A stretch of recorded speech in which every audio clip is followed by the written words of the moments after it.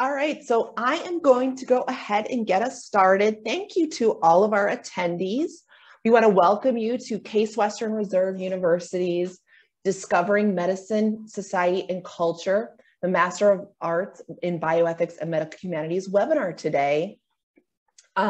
We are excited that you are here, and I'll go ahead and get us started. So I am Dr. Leah Jeanette. I'm the Assistant Director of Education and Senior Research Associate in the Department of Bioethics. I'm one of the hosts for today. And I'll have Sam introduce herself. Hello, everyone. My name is Sam Hamilton. I am the Assistant Director of Enrollment Management over in the School of Medicine. It's nice to meet everyone. So I'm just going to run through our agenda very quickly. We're going to talk a little bit about Case Western Reserve and the School of Medicine. And then we're going to get into the Master of Arts in Bioethics and Medical Humanities, and specifically our Medicine, Society, and Culture concentration. We'll talk a little bit about Cleveland, the application process and deadline, student assistantships, and of course, the question and answer portion as well. If you have questions during the presentation, please feel free to submit under the Q&A feature. As we go along. Some we may answer as we go. Most we will save till the end. It's easier that way to save them to the end. I want to introduce our panelists. We have Dr. Eileen Anderson. She is the Director of Education in the Department of Bioethics. She's also an Associate Professor of Bioethics. And she is the Director of Medicine, Society, and Culture concentration in our department.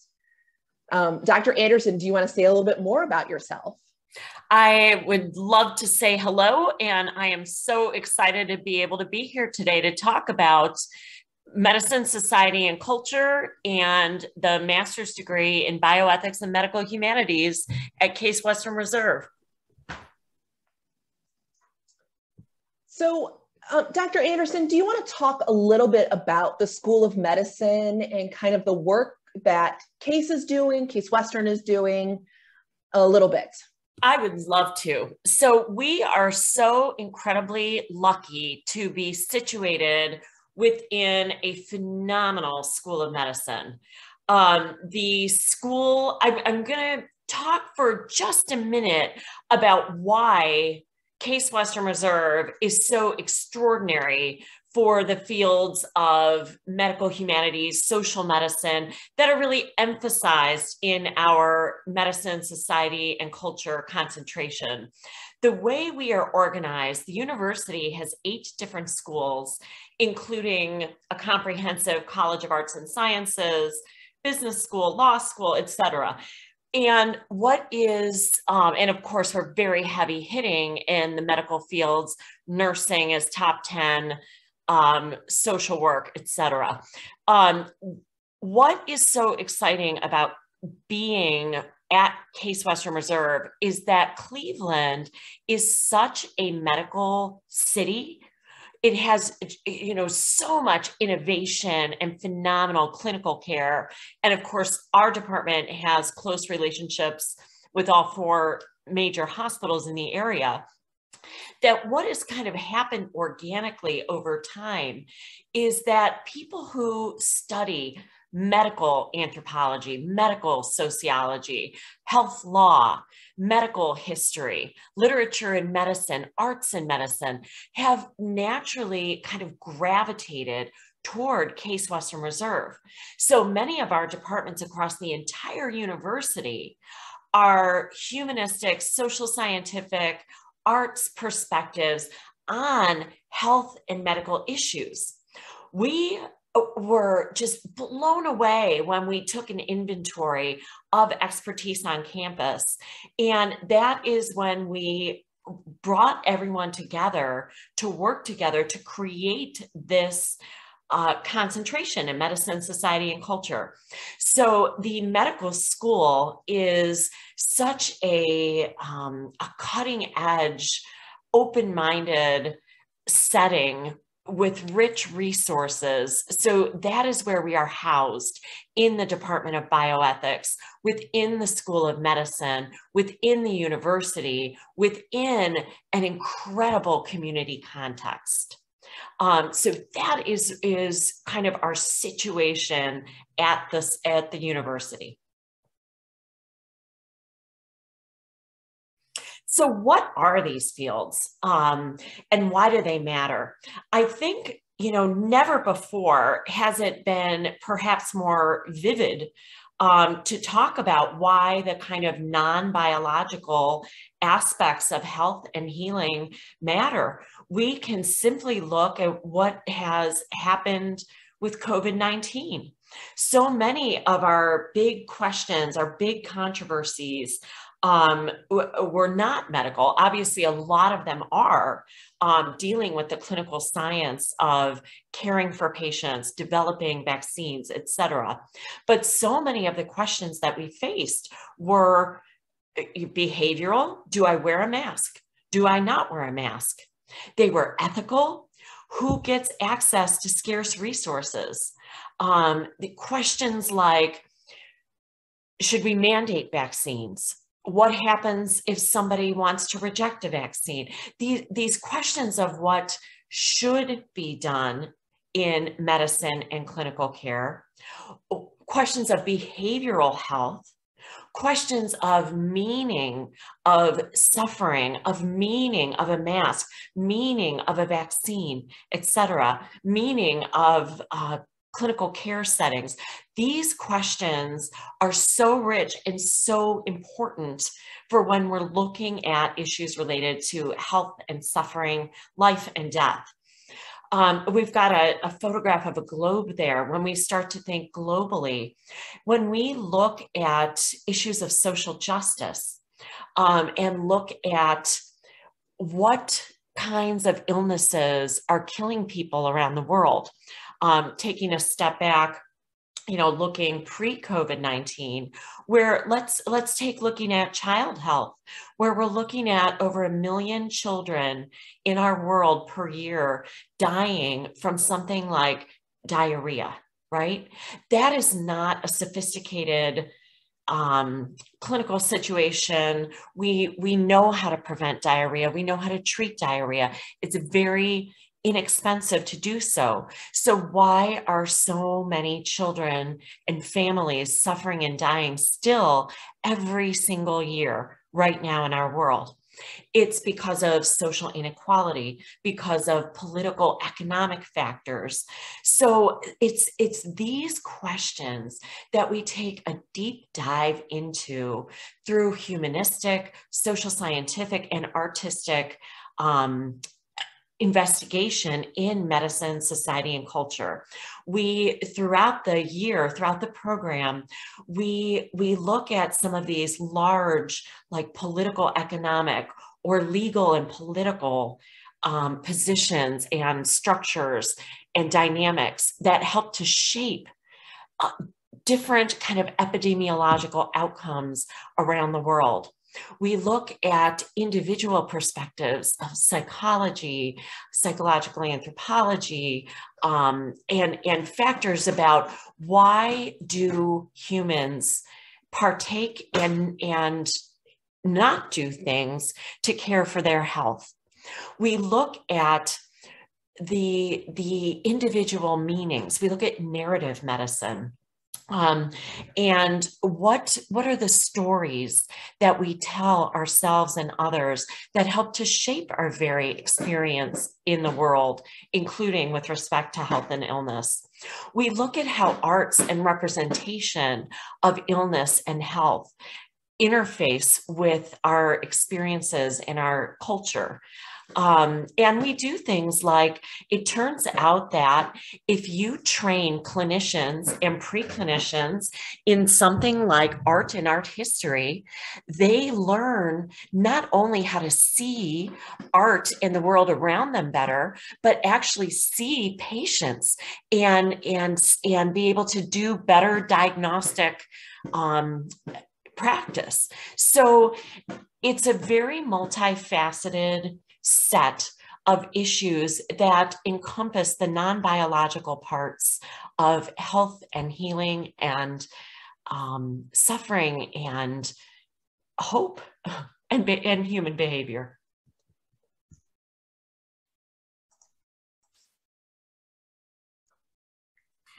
So like I was talking about, we also have constant technological advances, and they lead us to these big questions. Like, should we intervene?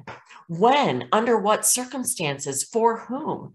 How do we think about critically important questions of justice, respect for people in our research and in our clinical practice? And we are always in bioethics and medical humanities looking at what are the values that are being enacted and practiced, and what should our values be that are informing policy and practice. And you may hear a crackling. I am still in the pandemic. I'm working out of my home today, and my cat is playing in a box. So I'm going to move her for a second. But we have had to adapt to all of these changes as well.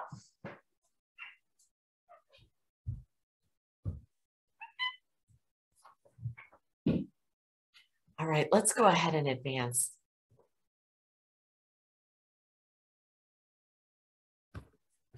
So a question we get a lot is, how does studying bioethics and medical humanities help me in my career path? And I love that this photograph is behind it, because there are so many different pathways into bioethics and medical humanities, and then so many different pathways that our alum take after they leave. So part of the beauty of this field is that it is, as you could tell, deeply interdisciplinary and interprofessional in how it emerged and in its practice every single day in the world. No matter what pieces of the medical humanities, social medicine, bioethics, no matter what pieces, if you're going on to be a clinician, if you're going on to be a researcher, if you're going on to practice health law, if you're going into some kind of ethical regulatory work, if you're going on for a PhD, whatever it is, all of those fields benefit when someone has learned the foundational ethical principles, behavioral principles, history of the field and how it shapes what we're doing today. Things like this are skills and standpoints and viewpoints and knowledge bases that our alums from the past 25 years come back and say it shaped the rest of their professional life. It is also, this program provides not only classroom knowledge, but our students are out in the field, in hospitals, in the community, getting hands-on experience.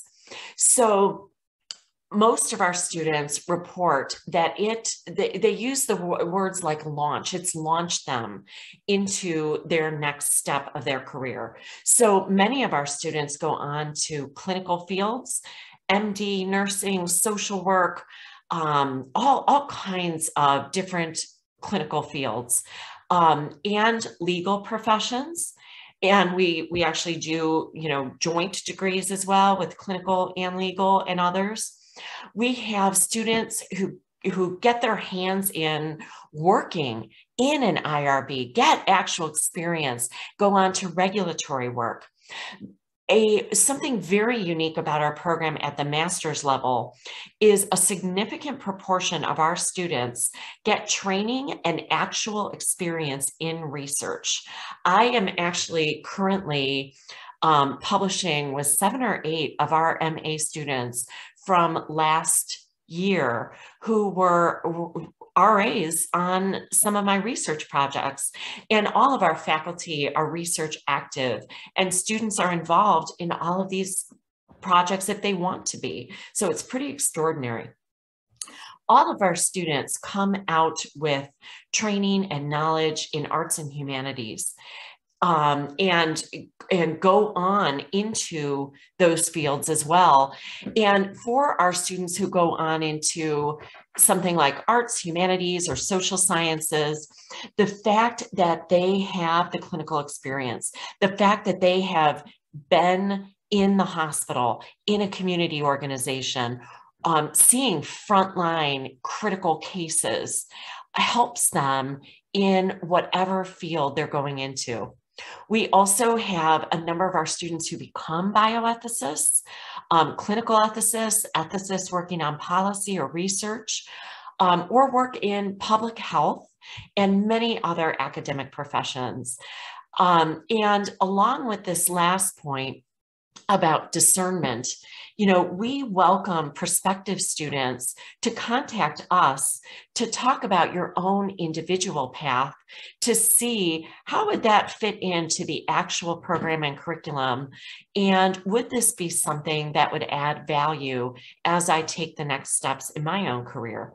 But because there is so much exposure and so many different opportunities, students come who can't quite figure out, they know they want to do something health related, they know they want to do something to help people, or they think they have an interest in something like research or clinical practice, and they come in and work closely with an advisor to discern what they want to do with the next steps of their life. I had a wonderful conversation with one of these students just this week who came in undecided, and already through some of her coursework and beginning clinical rotations, she told me, I was debating 3 pathways and now I know which one it is. And it's just a wonderful moment when that light bulb goes off.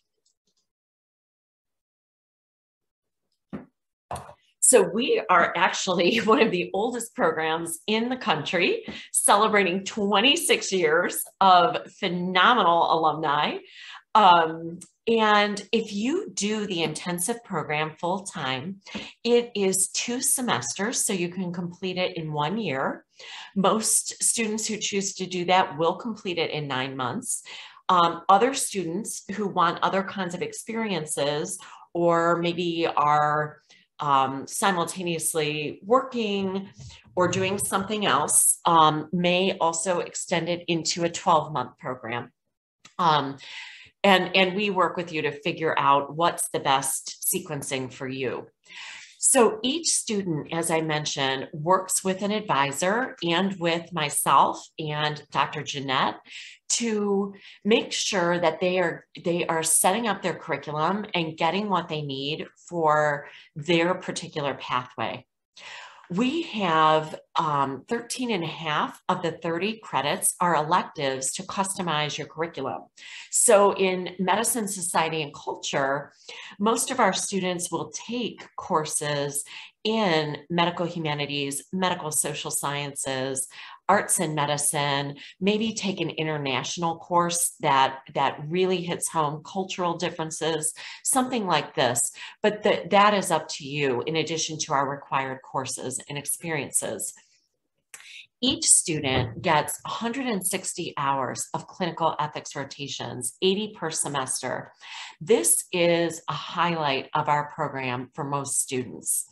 We have partnerships with our 2 private and 2 public hospitals, and students are precepted every week on what they are observing, moving through a huge array of subspecialties. We also have a number of short-term study abroad elective courses. We're really excited that hopefully coming out of the pandemic, those courses are all going to be up and running again. We are certainly planning them for next year. We do have our 2 concentrations. We have a traditional program where your electives can be used in whatever way you and your advisor determine.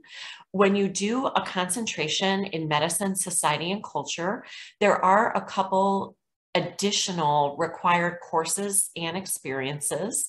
We also have a concentration in research ethics, which again gives students this hands-on experience in an institutional review board, at the university, in a hospital, and does have a couple additional requirements as well, very analogous to the medicine, society, and culture concentration.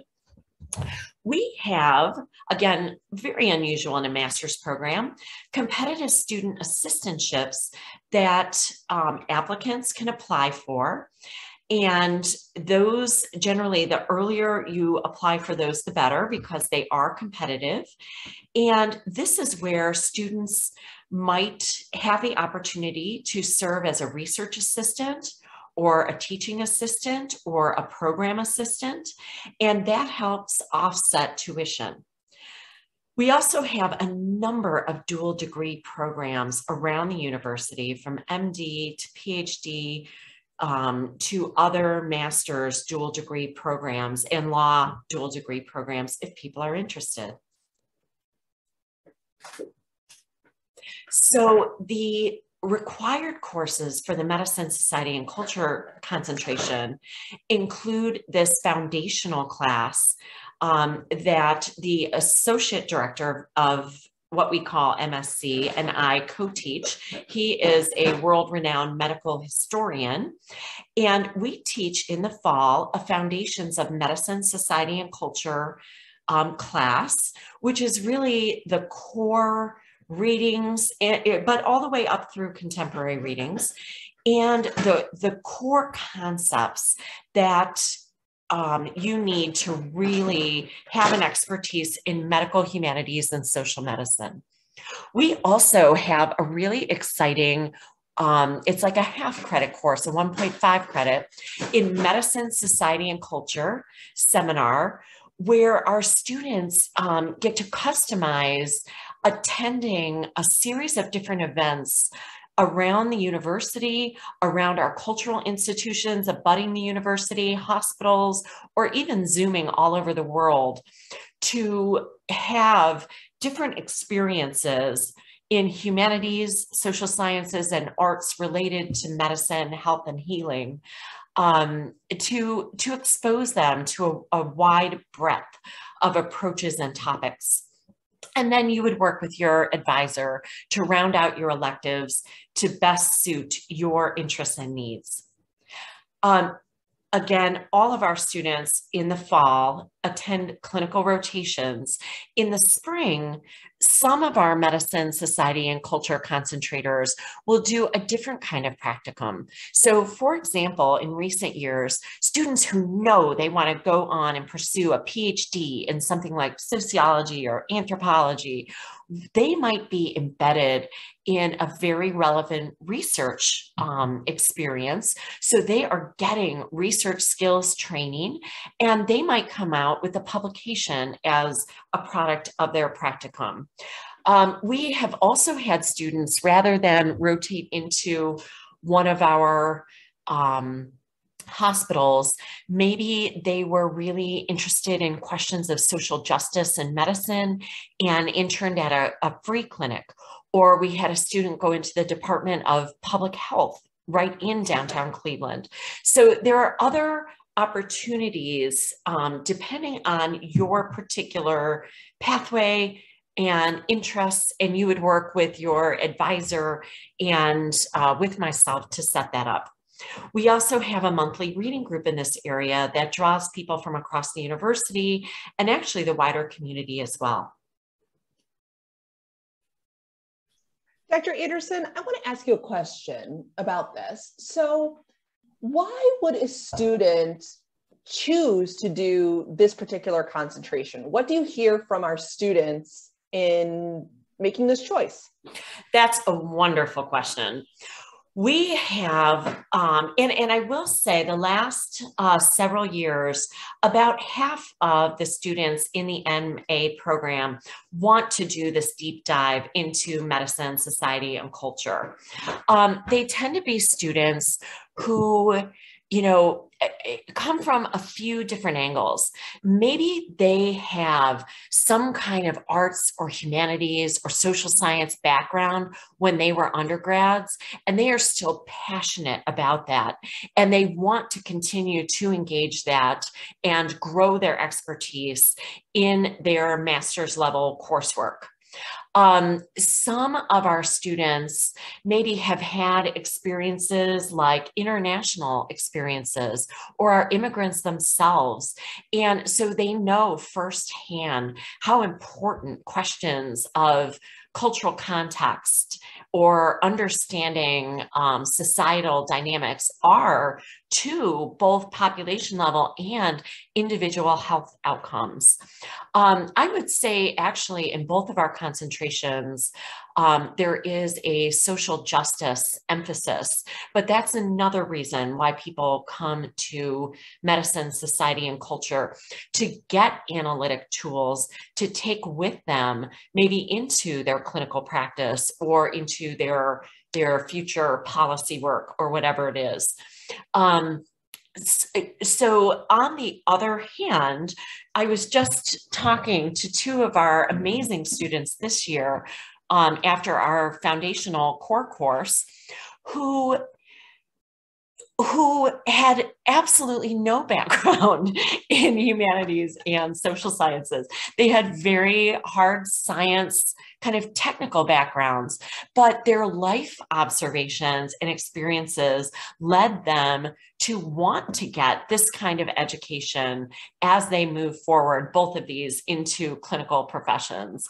And the way we run this concentration is that we do not expect that anyone is bringing any particular kind of background to the table. We make sure to cover the basics all the way around.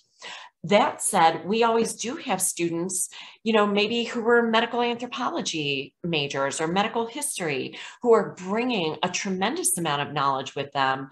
And we love that because our students learn so much from each other. But also none of us, not even any faculty member, is an expert in every single field, which is why we bring in, a powerhouse interdisciplinary faculty to help teach everything as well.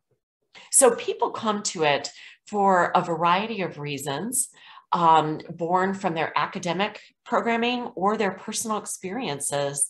And all of them really think it will give them tools to be better professionals going forward. I think that's really helpful to understand the variety of reasons that students may choose to do either this concentration or even the research ethics concentration in our program. And sometimes as you go through the process of admission, just in your interview with one of our amazing faculty or staff, the person doing the interview, may say, hey, it sounds like you really have these interests. You might want to look at this concentration where you get a certificate at the end of the program. And that's something that students are really proud to put on their CV or their resume. So I'm going to transition us to talk a little bit specifically about two of our things that we highlighted in our master's program. One is our clinical ethics rotations. So I'm happy to talk about this. Specifically, I'm the course director for our clinical ethics rotations in our master's program. We touched on this just a little bit. So our clinical ethics rotations are 160 hours, 80 per semester at, as you can see here, either Cleveland Clinic, Metro Health Medical System, VA, or university hospitals. These are 4 major teaching hospitals here in Cleveland.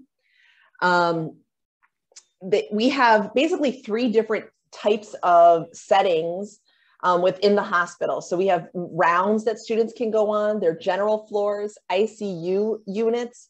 They could be medical, pediatric, neonatal, burn, trauma, cardiac, surgical, and that's not even the full list. There's step-down units. There's a whole host of different types of health professionals that are on these different rounds. We have committee meetings that students can attend, which is phenomenal. And then there's one-on-one opportunities with healthcare professionals in all different types of settings as well. I would say these are unprecedented opportunities for some of our students. The ways that students can get access to the hospital systems I don't know that any one student would be able to set up this type of rotation opportunities on their own. And so we're very proud of these. These have been a part of the master's program from the beginning, and we are very privileged to be able to offer these. So students will be at one private hospital, so either Cleveland Clinic or University Hospital, and then one public hospital, either Metro Health or the VA. And what's great is, as was mentioned before, you're meeting on a weekly basis with a preceptor who knows these hospital systems really well. They either are a clinical ethicist there or sit on the ethics committee, and they are able to talk about the culture of the hospital, the ethical issues that our students have observed, and really talk about the nuances of what students are observing and seeing during their time at the hospitals. Thank you so much. Yeah, it really, that experience is just unparalleled.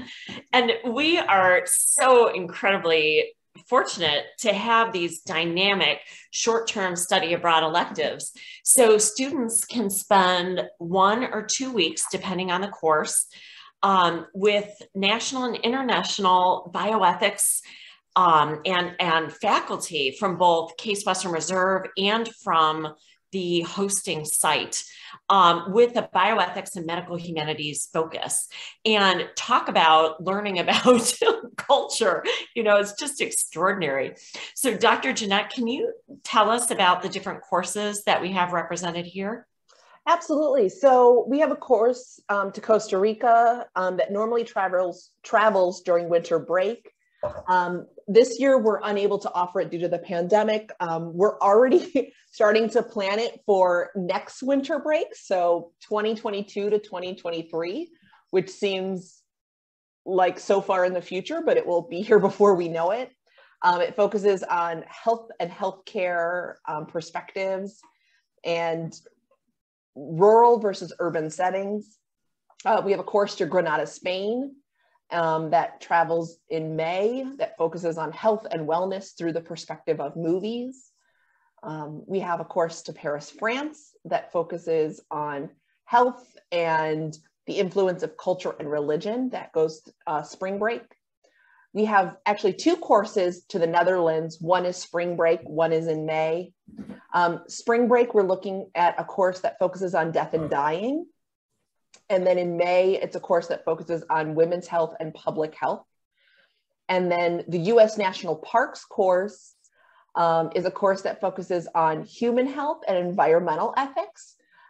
When that course initially launched, it was focused on the bison, and that was in Yellowstone National Park, which is a fascinating a case example of human health and environmental ethics.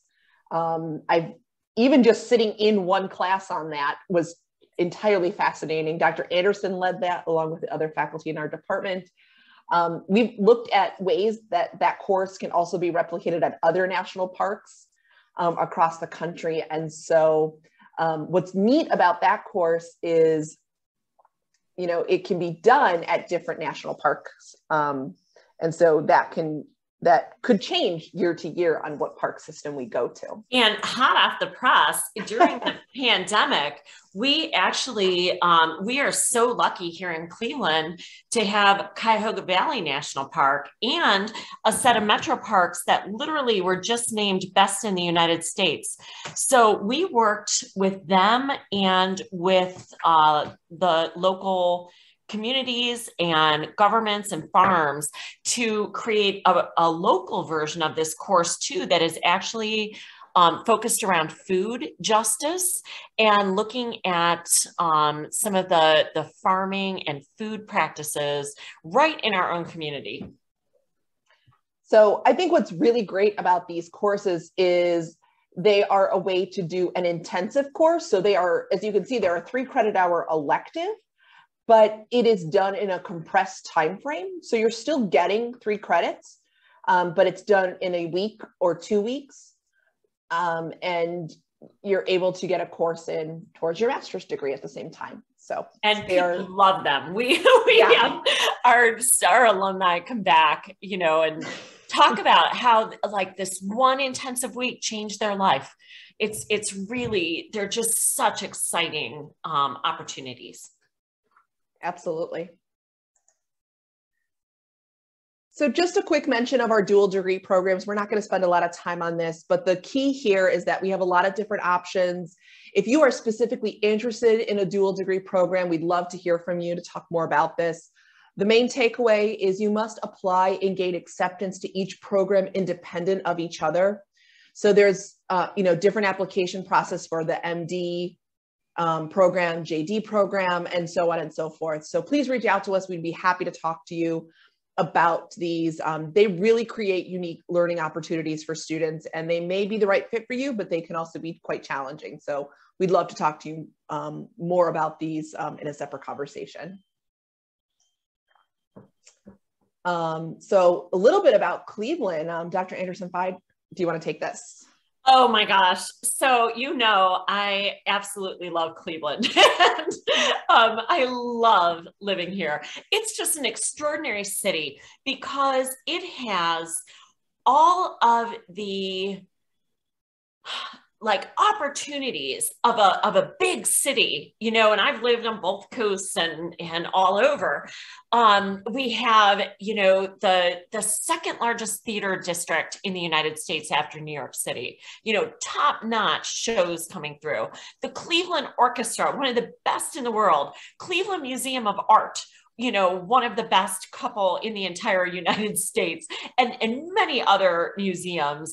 And actually, I was down at the House of Blues last night for a concert. Like, there's tons of live music in the area. We've got big sports, if you like sports, phenomenal food, top-notch food you see represented there on East 4th Street, which is exactly where I was last night.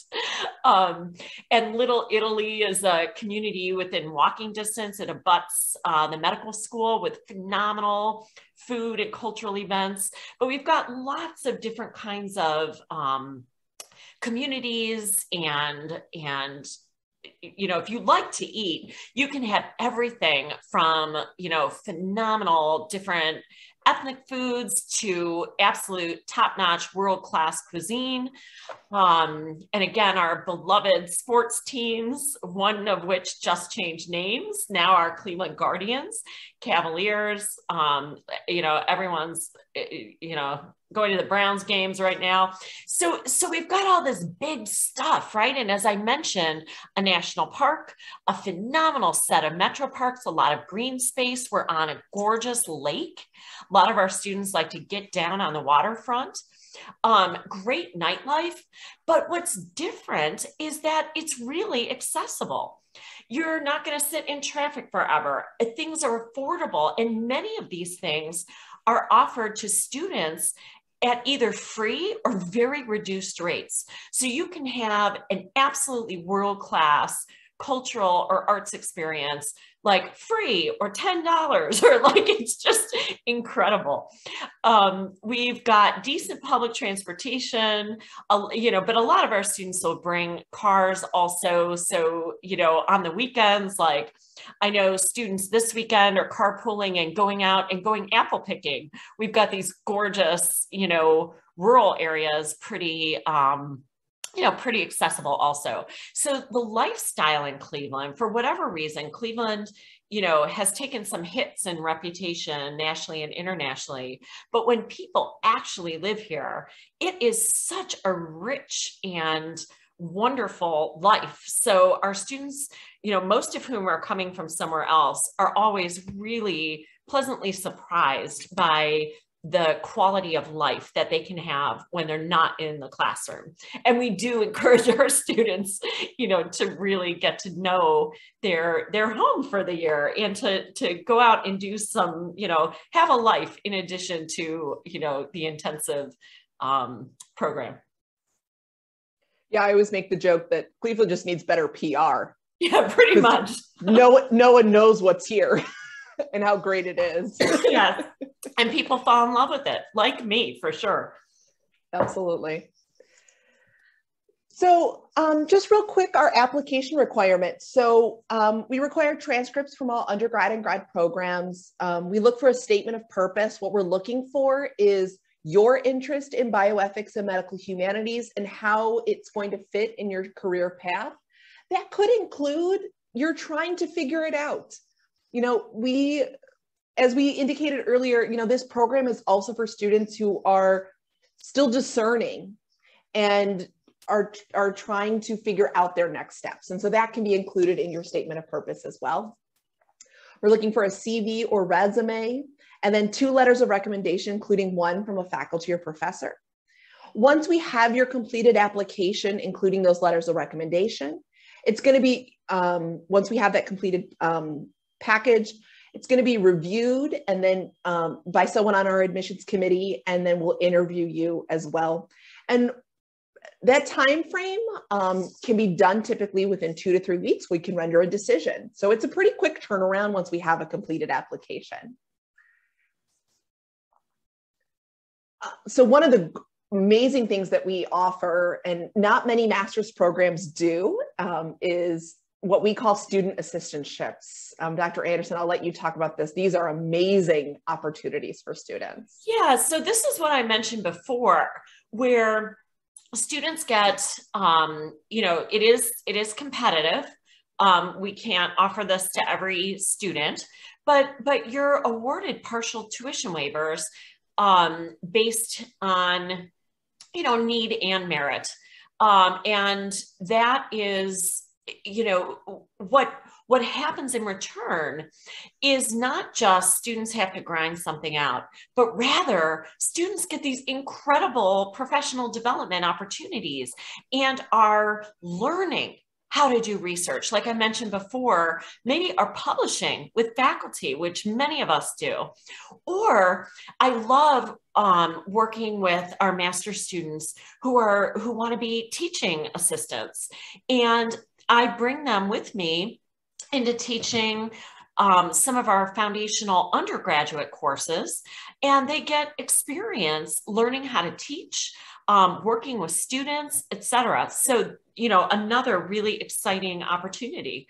And sometimes they're doing administrative activities with faculty and staff, things that the program needs, doing some research because we're always innovating and growing programs. So to the best of our ability, if you're awarded an assistantship, we try to match your kind of interests and career path with whatever opportunities we happen to have that particular year.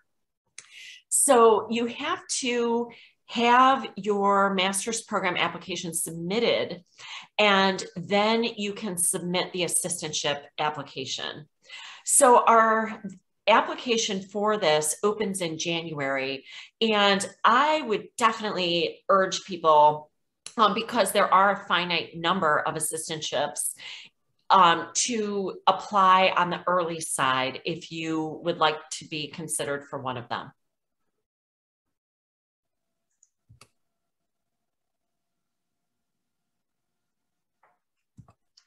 So in terms of deadlines, so we currently have our application open. Our first priority deadline is December 1st. What this means is if you submit a completed application by December 1st, we can render a decision by the end of the year. For students who are currently undergrad students who are currently enrolled at CASE, we have a program called Integrated Graduate Studies. Their deadline is March 1st. If you are an IGS student or interested in the IGS program, email us. We could talk more about that. Priority 2 deadline is May 15th. If you are interested in applying for the student assistantships, that deadline is June 1 to get your student assistantship application in. Our final deadline for the master's program is August 1st, and then August 22 is when orientation and classes begin. So I want to, move to our question and answer time for our last 15 minutes or so. I see we have a question in here. I'm going to go ahead and read it. So we have a student who lives, it looks like, in the Baltimore area, currently working full-time, but interested in the program, especially the MSc concentration. What kind of flexibility is offered for out-of-state students? That is a great question. And, prior to the pandemic, we were in person 100% only. Last year, with the pandemic and things being remote, we actually did have students who were all over the country and even internationally when everything had to be converted to remote.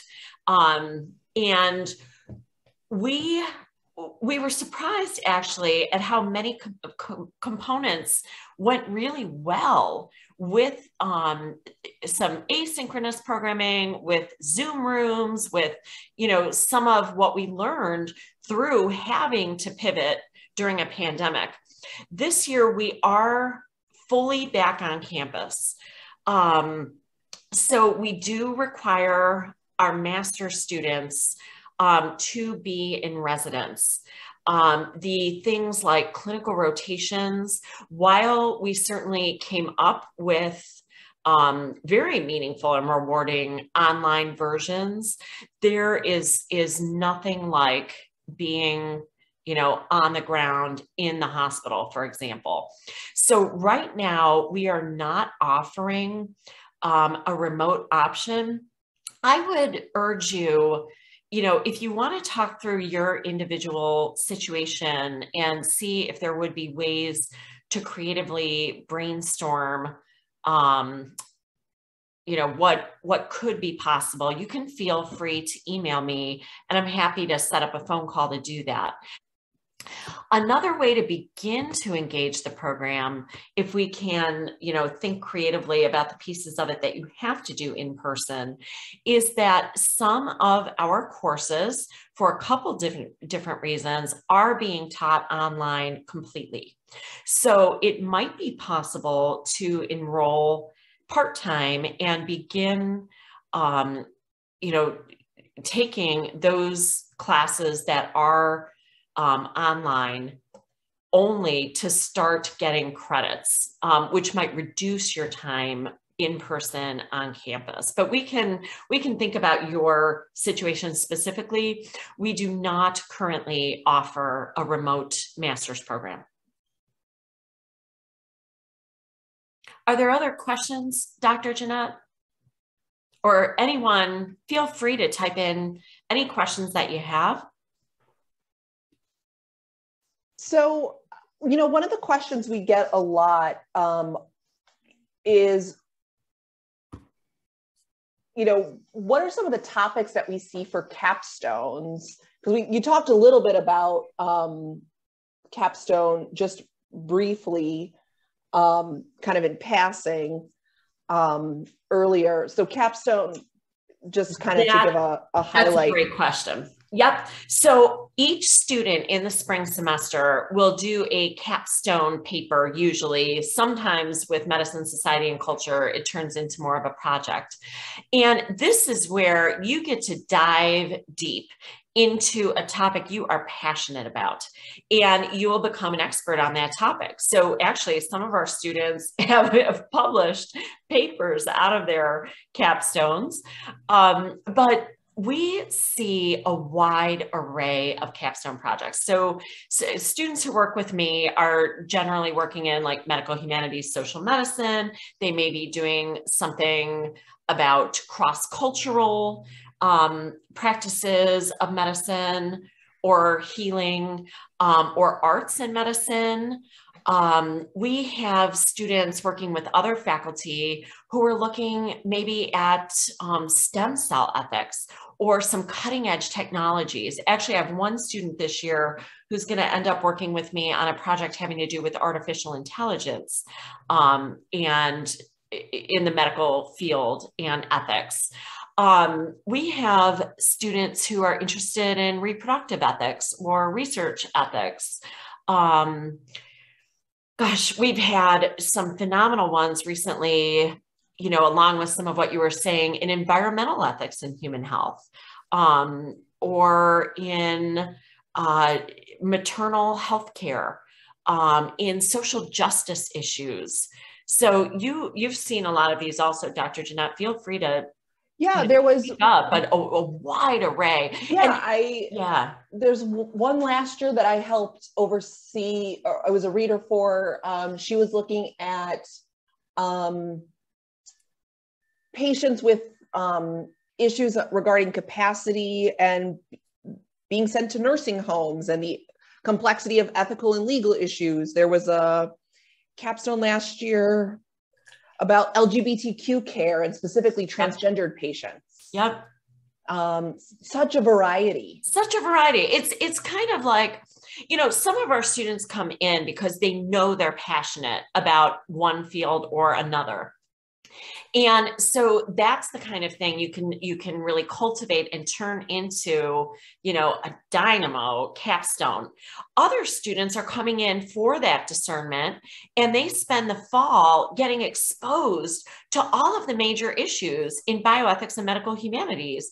And along the way, we urge people to pay attention to what really excites them, what really makes them think differently, what really moves the way they see the world, and maybe pick up one of those topics to really dive into in the spring. Yeah, I'm thinking of, I was just talking to one of our students who went on to a PhD who did her capstone in psychedelic medicine, and now she's doing an entire doctorate on that that was launched from her capstone work and her capstone research. We have students who do public health ethics, both,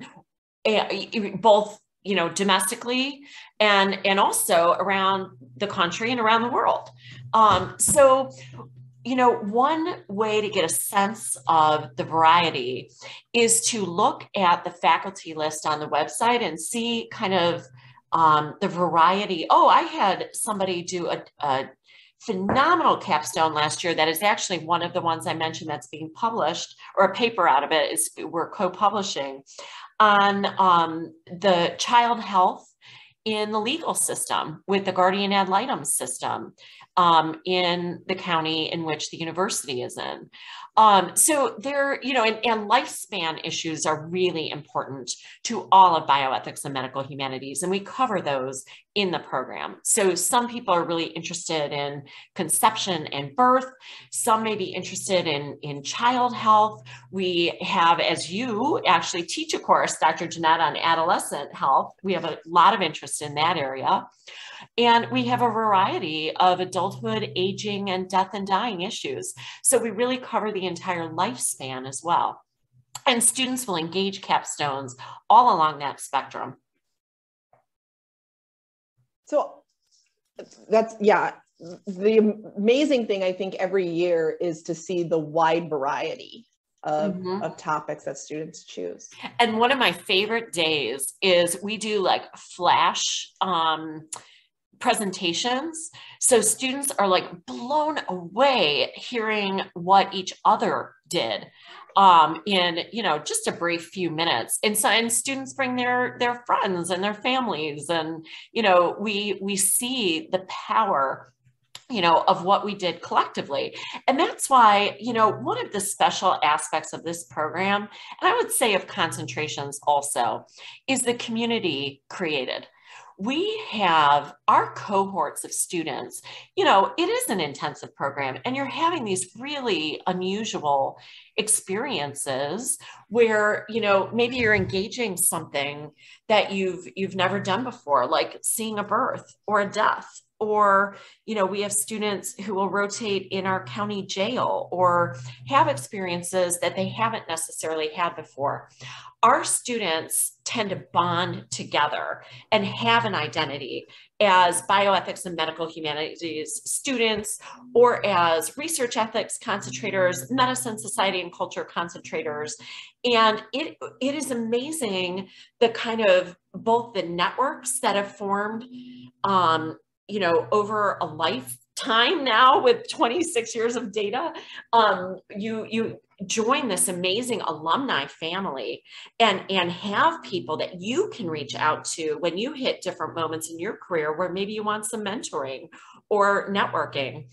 And people build lifelong friendships as well as learning from each other and really engaging each other professionally. And of course, Dr. Jeanette, I bet you can read my mind right now because I'm smiling. One of our alum, who is actually now research staff in our own department, ended up meeting her significant other in the program, which we sometimes joke about. There's no guarantees. But just the sense of identity and community and network, and the fact that you are entering, you know, the Department of Bioethics family through this program, where you become part of, you know, a dynamo. I think we're at something like 800 alum, you know, network who are out there making the world a better place, being phenomenal professionals across a wide array of fields who will almost always open their doors and their emails and their phones to receive current students or recent alum to help them along their way. Absolutely. So I'll just put out one last call if there's any final questions for us.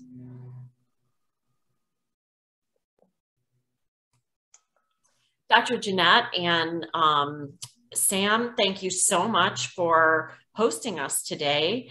And I want to thank everybody who came and hung in there or participated in the webinar. And, you know, we're available. If you are wondering if this program is for you, if you are ready to apply, you know, we're here. Shoot us an email and that'll get the ball rolling. And we'd love to talk with you, learn who you are, and see if this might be a great fit for you. All right. Thank you so much, everyone. Thank you.